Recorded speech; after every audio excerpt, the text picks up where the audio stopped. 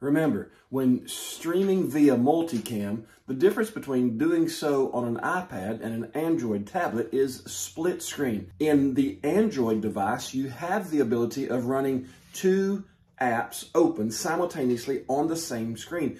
You can have Multicam on one side, and you can have another app that is split screen enabled on the other side.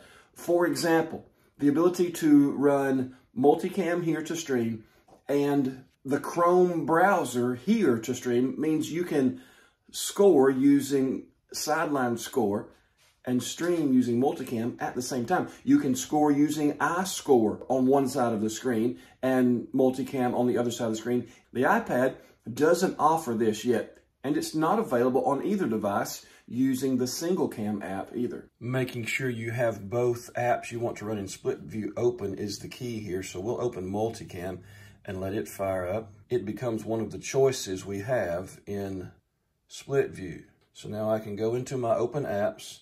I can tap on the icon that is above the holder for Multicam. I can choose open in split screen view. It's going to bring it up on one side of the screen and then will allow me to bring up one of my other apps. So both apps are up and running. Then it's resizable by dragging the center screen.